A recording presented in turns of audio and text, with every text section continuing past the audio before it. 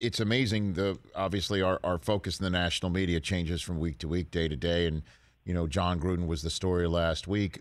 Urban Meyer came up with his first career win as an NFL head coach. It happened in London in a game that the Jaguars came from behind a couple of times to win. So his job is now, are we just placing everything aside, that the Khan family and Urban Meyer survived all of that and that the plan just remains the same?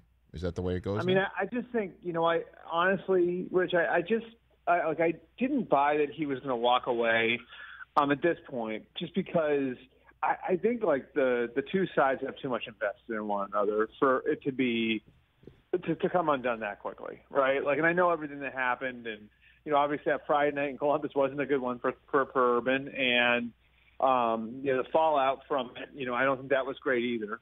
But you just have to look at the level of investment the two sides had in one another, and that for the Khan family, it wasn't just hiring a coach; it was almost like you were hiring his program, his way, and they invested so much in the staff and changing the way they do sports science, training, and strength, and everything else. And they're building a $150 million practice facility because he asked them to, and so there's a massive investment from the Khan family to bring Urban Meyer in there, and then I think what people miss on Urban is that when he left Ohio State and Florida, I mean, he had achieved a high level of success in both those places, and so, Florida was after 2 national titles, and Ohio State was after 1.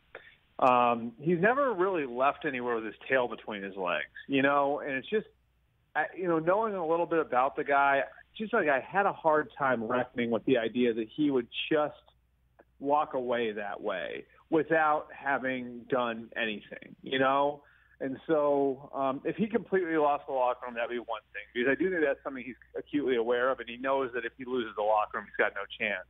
But I think absent that, I don't think he was going to walk away. And by the way, I also really don't think he's going back to college. And I think that, one thing people are missing the mark on that is just I don't think he wants to recruit anymore. I don't think he wants to do that part of the job anymore. So I think they've, to some degree, weathered the storm here. And, that doesn't mean he's going to be there in 2023. I don't know that. But I don't think that there's going to be this quick hook with the Khan family, and their handling of Urban over the course of this season at least. Hey, you watched all the way to the end. Thanks for that. Watch more right here.